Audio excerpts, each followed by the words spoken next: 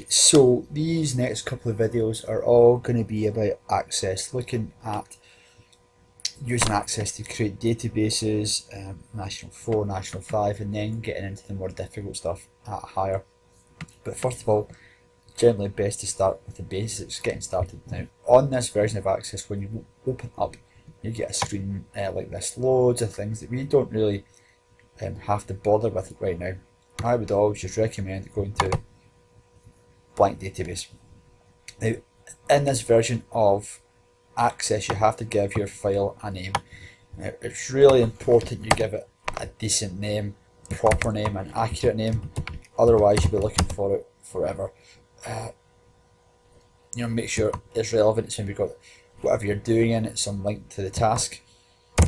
That way, you'll be able to find it when you're searching for it. You're calling it task 1 over and over again.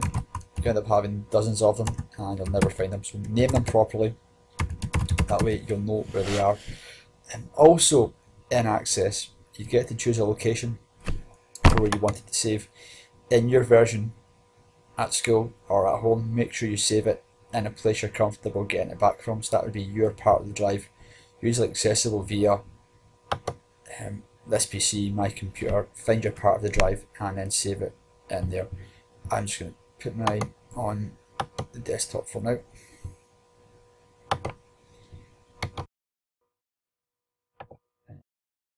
You create it, and it creates a basic database layout for you. Now, hopefully yours goes much quicker than mine. When you get Windows 10, things seem to run a bit less quickly than they did before. Now, the whole point in databases are all about just storing information at National 5, putting information in, manipulating information, creating reports, creating forms, queries. But I want to start with the fundamental basics. So we've got fields up here, field names, and down along the toolbar here, you've got your set, square, ruler, and pencil. And in the old version of Access, you'd always go to there to set up your field names and field types, and that's what I'm going to suggest to you you do this time as well.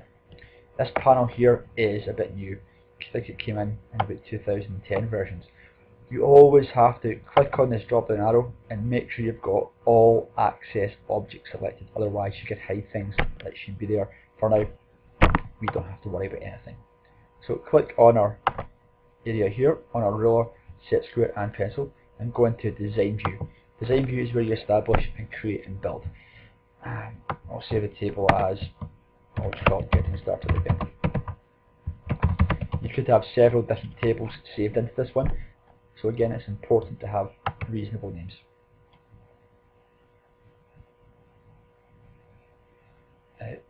Unless you're told otherwise, you'll always take off your primary key. Unless it says you must have one, take it off. I don't have to worry too much about them just now. So field names. Field names are what the data you want to go into that field, that specific type of information. For instance, if you were going to have a database, based in school, a bit like your school records, you might have first name. And the data type, this dictates the kind of information that can go into that cell. And once you select that type, no other type of information can be entered. So if we select short text, and then after first name, clearly in surname, it should be short text as well. And then age, your age as quite clearly number.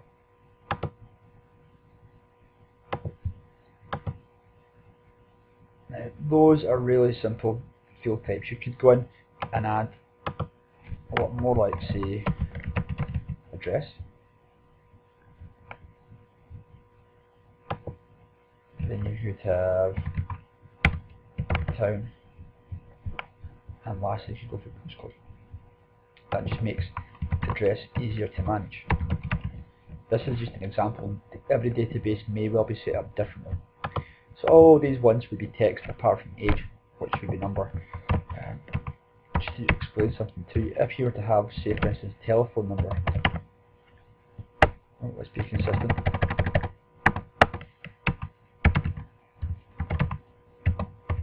That's something I should have pointed out there.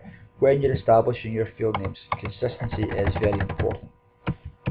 Everything should be as it was before. If you've got all in capitals, then again, everything has to be in capitals from that point forward. Be consistent in how you establish and create your field names. And then we'll postcode. The last one, telephone number. Telephone number, you might think would be number, but no, you'd make it text, because with a phone number, all area codes and mobile numbers generally start with a 0. Access sees the zeros at the start as being irrelevant, so it takes them away. So always make it text, that way you can put in text and numbers also. Once you've established your field names, you click on View and you go to Datasheet. Yes, we save it, and then it opens up, and here is where you begin to create your database. You have field names and field types, and this is where you would input the data as you went through. So someone's name, age, address, telephone number, so on and so forth. All you have to do is make sure that all the data is visible as you walk through. You have to look for no spelling mistakes in your field names and field types. Now, there will be more to follow. This was just the basic in getting started. If you have liked it, please like and subscribe. Thank you very much.